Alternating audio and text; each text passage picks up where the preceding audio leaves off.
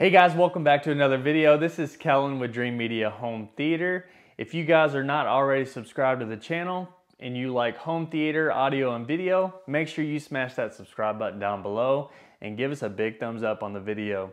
Today, we are going to do a quick review of the Samsung LSP9T. This is the triple laser ultra short throw projector. Is it the best ultra short throw on the market right now? Stay tuned, we're gonna find out right after the intro.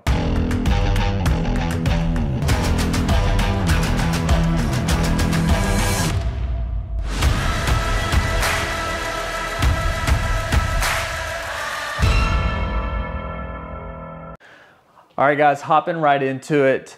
The Samsung LSP9T is the flagship model for Samsung's ultra short throw projectors. They also have a single laser DLP based version that we won't dig into on this video. It is also available. We're going to talk about the triple laser Samsung, the 9T in the Premier line in this video. So starting off, let's just talk about some things that this projector does great, because it does do a lot of things that are very good. One thing that I did notice on this unit that did a lot better than others is motion handling. And a lot of people can say, well, what does that mean exactly? Whenever you're watching action movies or fast-paced sports, soccer, basketball, heck, even golf when they're swinging the club, I mean, the motion handling on this unit to portray that onto the screen and just look smooth and crisp and not stuttery or lost. You know, Samsung does a great job with that. Even in their TVs, they have some of the best motion handling and processing that's out there, if they could only do OLED TVs. But getting back to this unit, you know, the motion handling is great. It's kind of a signature with Samsung. The colors are kind of all over the place, and I do think this is the best unit that you can get right now, but there is a little bit to it. So you have to take this thing out of Vivid. Right out of the box, if it's in Vivid picture mode, it's not going to look good at all. The pinks, the reds are going to look super intense and blushy and pinkish. They're not going to look natural. They're not going to look realistic. You do need to kick this thing down into a cinematic or cinema mode rather, and get that picture quality adjusted a little bit. And that's what I did when I tested all these units. Is I put it into cinema mode. I turned off all the contrast enhancing and all the extra features. But with that being said, once you get this thing into cinema mode, things look more natural. They're still vibrant. They're still crisp. The corner-to-corner sharpness on the screen is incredible. It's better than the LG or Epson.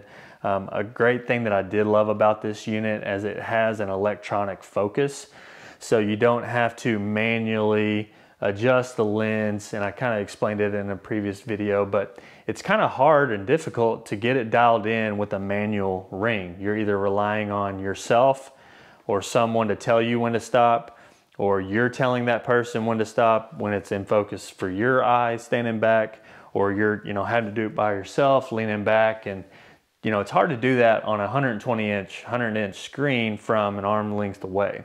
So being able to just sit there on your remote, stand back where you're going to be watching the movie or setting, and just get it dialed in from the couch, super convenient. And I do love that about this unit. As far as setup goes, they do make it pretty easy with their millimeter sheet that comes with it. Millimeters is a lot better than inches.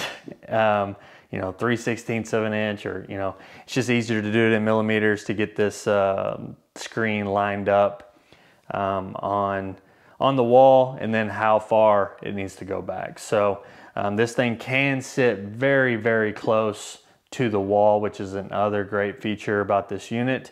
You don't need a whole lot of space to get a huge image. I mean, I couldn't say more good things about it. The sound is better with their sound beamforming technology.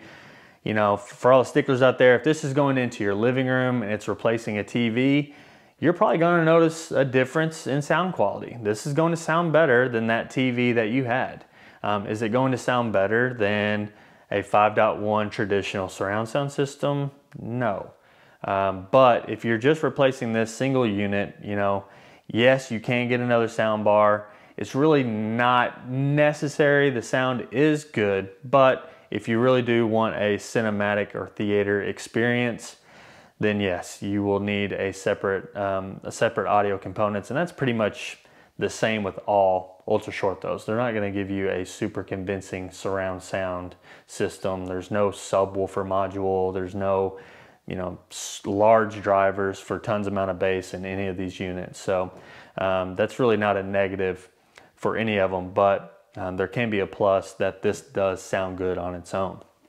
Another great thing is the Tizen software. It's an Android-based projector system, so it does have their overlay of Tizen, which is, if you've had a Samsung TV, you've dealt with Tizen software. It's snappy. I still like LG's software a little better, but Tizen is also a very good system. If you have Samsung products, you're well aware of what that menu system looks like and how to navigate it. Overall, the picture quality, the contrast, sharpness, color pop, vibrancy, it's very natural. It looks great. The details and clarity are better than any of the units that we've tested, or that I tested rather. Another great thing is the black levels. This is where I noticed a huge benefit going with the Samsung triple laser over the single laser DLP systems is the black levels. They get super dark, not JVC dark, not OLED dark, you know, don't get me wrong, but they do get darker, they do get blacker, and then they still contain a lot of the shadow detail information in the image. So again, I do think this is the best ultra short throw that you can get, comparing it to the other models. Is there others that are a better value? Yes. I've kind of dug into that with the Epson, because it, you know, for the price less than this projector alone, you get a screen and the projector is awesome. The only negative, you know, you do have to set it a little bit away from the screen to get that image right, but if you can get around that, then I think that's the best value. But overall, ultra short throws only, this is the machine that you need to get if it's within your budget. Really not too many negatives with this unit. There's, you know, very little fan noise. I know Chris did have some frame drop issues. I've never noticed it there. Gaming is very good on this unit as well. It does have a gaming mode.